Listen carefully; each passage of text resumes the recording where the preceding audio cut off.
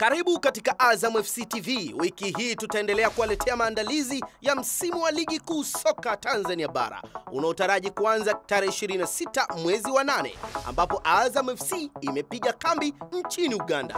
Tafadhali baki nasi hadi mwisho.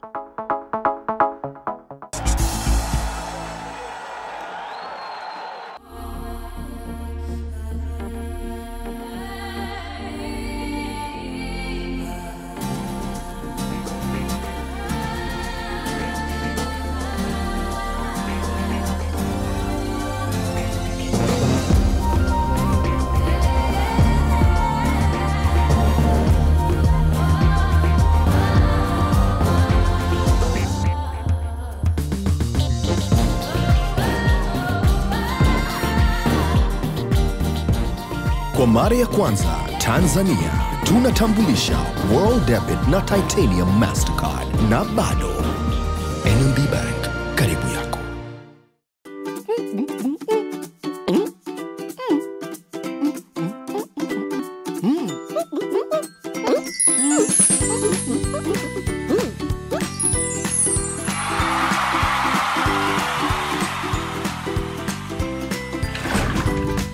Cool and refreshing high drinking water kutoka Azam.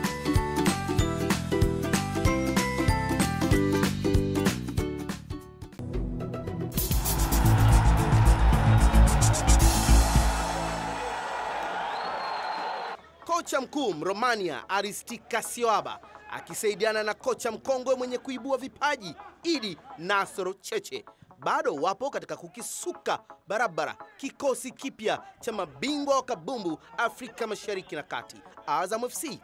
Hii ni mahususi kwa ajili ya msimu mpya wa ligi kuu soka Tanzania Bara 2017-18 utakaoanza hivi karibuni. Kabla ya kusafiri kuelekea nchini Uganda, Ijumaa ya wiki iliyopita walicheza mechi ya kujipima dhidi ya timu ya Manispaa ya Kinondoni KMC. Katika mechi hiyo ya kusisimua, Azam FC ilibuka na ushindi wa goli 1-0, bao lililofungwa na beki Agrey Morris kwa mkwaju wa penati. Tulizungumza na kocha msaidizi kujua nini tathmini ya kikosi chake mara baada ya mechi. Kidogo vijana wetu wanaanza kubadilika kuja katika hali ya kimchezo, japokuwa tumetoka katika mazoezi magumu, mwili haijafunguka vizuri, lakini kidogo at least picha inaanza kuonekana katika hali ambayo tunaelekea. Nafikiri mpaka tukifika huko Uganda na tukirudi mambo yatakuwa mazuri zaidi hapa tulipo, hasa katika safu ya ushambuliaji, kwa sababu kwenye defense na midfield kuko vizuri, bado kidogo sehemu ndogo katika ushambuliaji. Movement zile ndio kitu ambacho tunaenda kufanyia kazi huko na kubadilisha matokeo na hali tulokuwa nayo sasa hivi.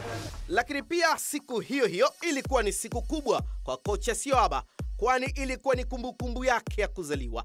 Mara baada ya mechi, wachezaji na wafanyakazi wa Chamanzi Complex walimpongeza mwalimu wao kwa hafla fupi ya kukata keki. Hebu tupate uhondo japo kidogo.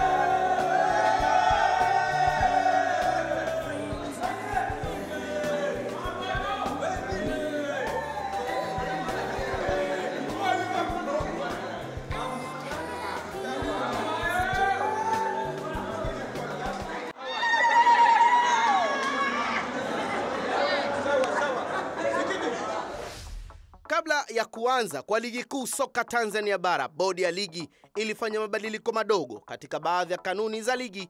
Kanuni ya 18 inayohusu masuala ya bima na fidia michezoni nayo iliguswa, ambapo imezitaka klabu zote kuhakikisha zinawakatia bima wachezaji wote ili kuweza kushiriki ligi. Kwa upande wa Azam FC, daktari wa timu hiyo ambaye pia ndiye katibu wa kamati ya tiba ya TFF, Dr. Mwanandi Mwankema, alihakikisha anakamilisha zoezi hilo kabla ya timu haijasafiri kuelekea Uganda.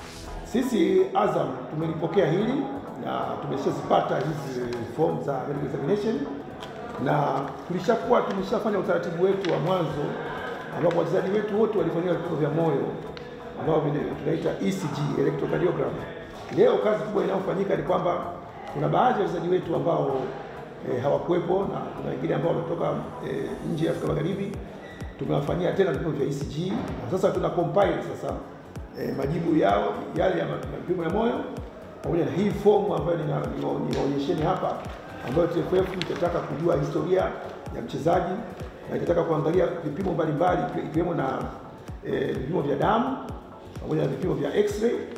Hii itasaidia kama kuna mchezaji yote ambaye ana tatizo kubwa ataweza kugundulika na kusaidiwa, na wale ambao wana matatizo makubwa ya moyo basi watabidi waambiwe kwamba wasimame kwenye michezo. Na kuhusiana na afya za wachezaji, Mwankemwa alisema kuwa wote wako vizuri kiafya isipokuwa kwa washambuliaji Shaban Idi pamoja na Mbaraka Yusuf. Lakini habari njema ni kwa Mbaraka Yusuf aliyesajiliwa hivi karibuni na timu ya Azam FC tayari ameanza kupata nafuu na tayari ameanzishiwa programu maalumu chini ya mtaalamu wa tiba ya viungo na amejumuishwa kwenye kikosi kilichosafiri kuelekea Uganda. Tulikuwa na wachezaji wetu wawili tu ambao ndio walikuwa wana tatizo, Shabani ambaye alipatia matibabu Afrika Kusini, sasa hivi anaanza mazoezi madogo, na Mbaraka ambaye alipata tatizo katika timu ya taifa ambayo ilimpelekea kufanya operation kwa Afrika Kusini. Lakini nina furaha kusema kwamba leo Mbaraka tumemtengenezea programu yake kwa wiki mbili hizi, ataanza kufanya mazoezi mepesi, na zaidi hapo wachezaji wote wengine wako fit, wanangojea tu ni mwalimu atawachagua wapi watakapokwenda kwenye hizo mechi za kirafiki huko Uganda.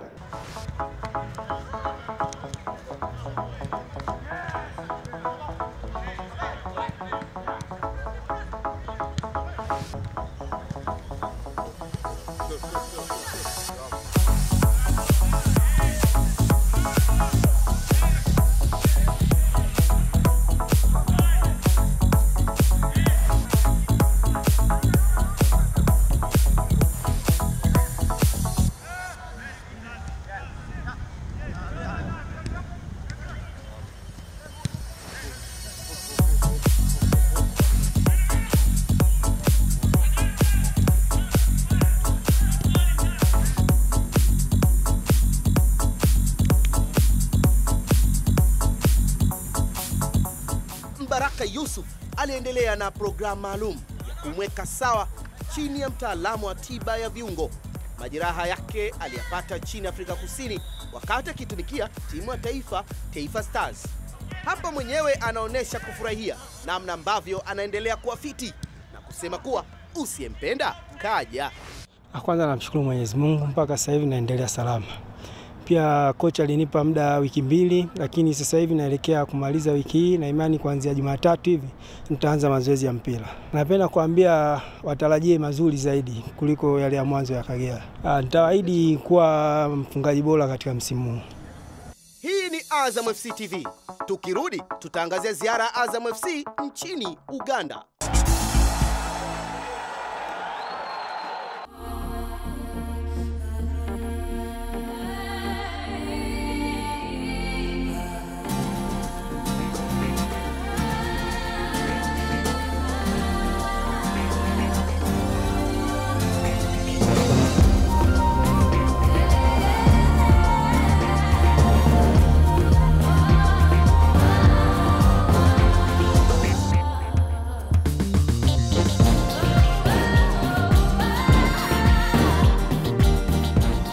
Kwa mara ya kwanza Tanzania tunatambulisha World Debit na Titanium Mastercard na bado NMB Bank karibu yako.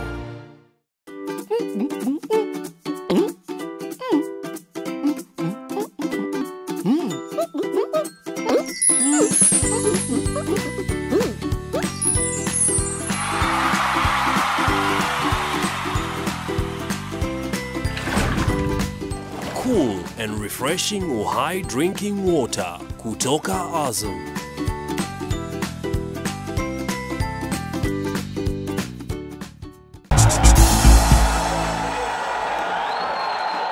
Karibu tena mtazamaji, kipindi hewani ni Azam FC TV na sasa ni ziara ya mabingwa wa soka Afrika Mashariki na Kati, Azam FC nchini Uganda. Azam FC waliwasili Uganda Jumapili majira saa 4 asubuhi katika uwanja wa ndege wa kimataifa Entebbe, ambapo moja kwa moja walichukuliwa na basi hadi hotelini eneo la Ntinda, mwendo wa takribani saa 1 kutokea Entebbe.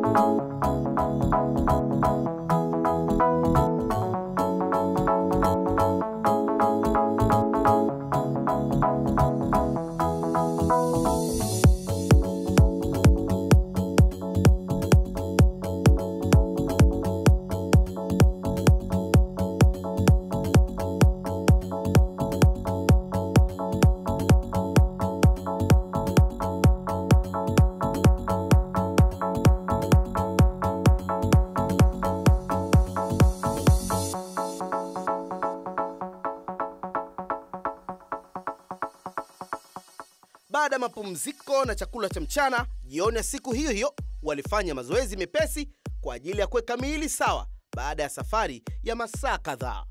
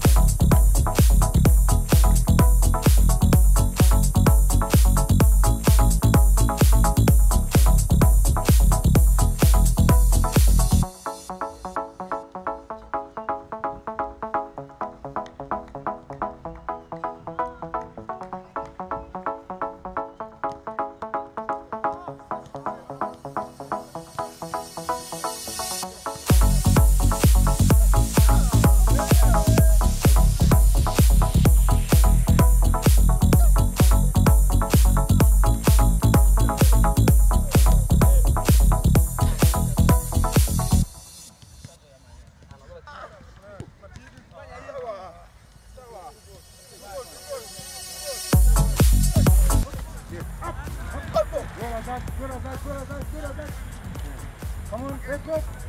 That's one more. Up. Hey, boy. Yeah.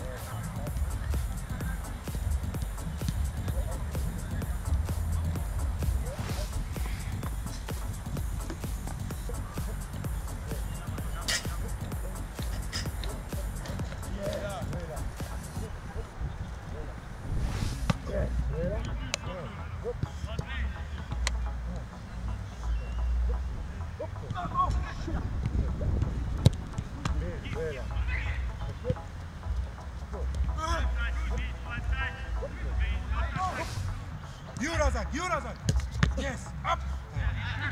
Yes, up. Well, come on, there. Good. Okay, that's up. Let's go. Yes. Hey.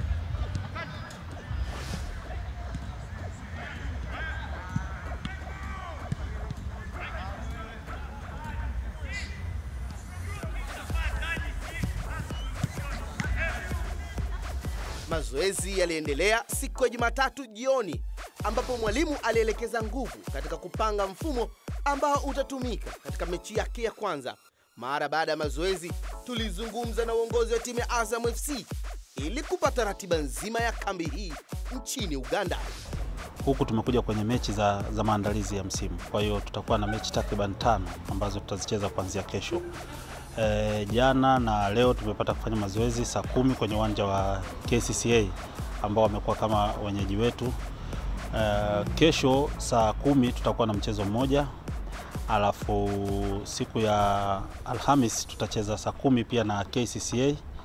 Ijumaa tutakuwa na mechi na timu ya Vipers na tutacheza na Vipers. Alafu Jumapili tutacheza na Onduparaka na tutamalizia mechi na URA.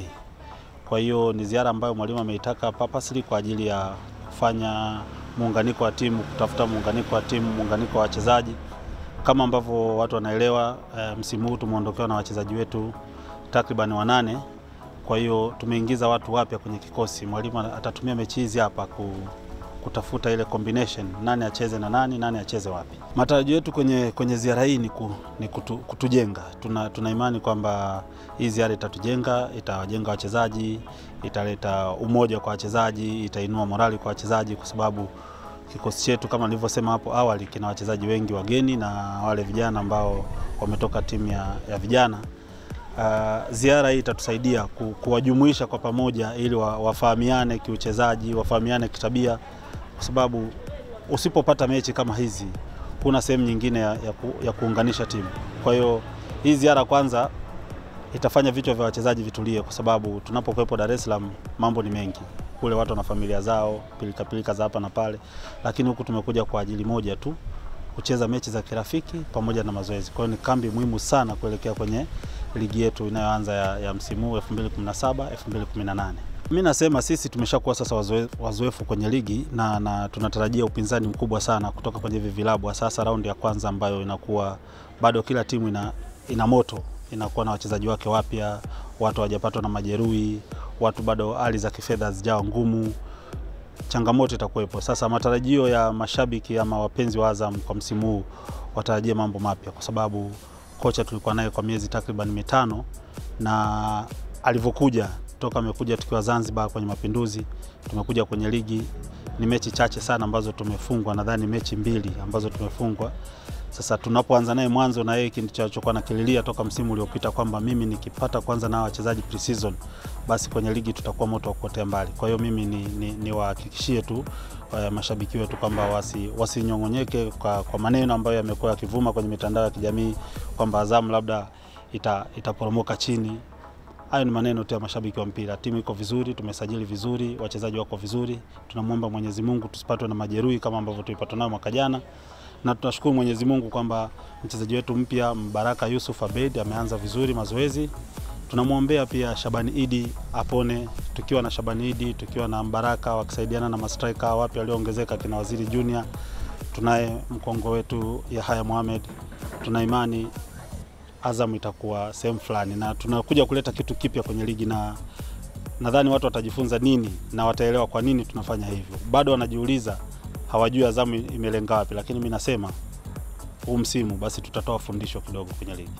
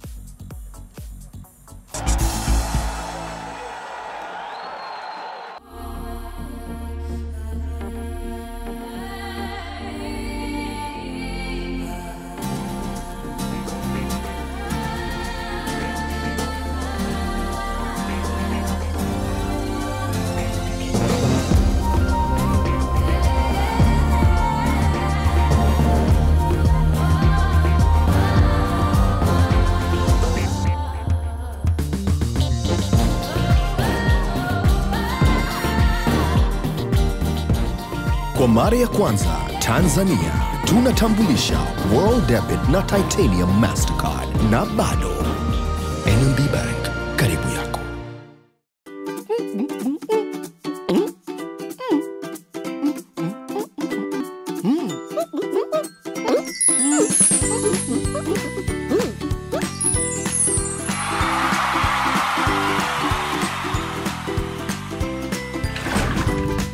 Cool and refreshing high drinking water kutoka Azam.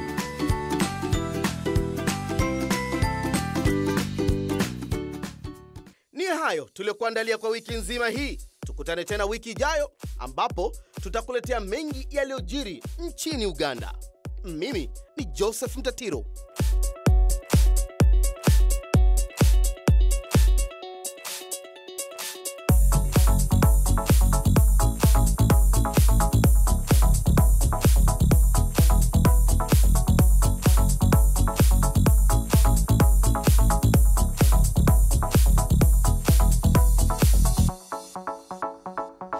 Una mawazo kwenda Yanga au una? Sema hapa hapa mimi kama mwalimu wako Yanga. Jibu hilo basi. Swali gani wewe? Sisi kama wachezaji tuko pamoja na benchi yetu ya ufundi na wachezaji wanafanya mazoezi vizuri, kwa naamini camp itakuwa na manufaa zaidi kwetu. Mashabiki waendelee kusupport timu kwa sababu hii ni timu yao. Support yao ni kitu muhimu sana katika timu, sababu sisi hatuwezi kufanya kitu bila wao. Yaani wao sisi tunawategemea sana wao kwa sababu ndo maana football club hiyo. Kwa hiyo sisi tutajitahidi kadri tunavyoweza tusiwa disappoint, tupate matokeo mazuri, tumalize katika nafasi za juu zaidi, na wao pia wanabidi watupe moyo katika muda wote ambao tutakuwa tuko kwenye games, labda mazoezi na kila kitu, watusupport kadri wanavyoweza, na sisi tutapambana kadri uwezo wetu kuweza kufanikisha malengo ya club.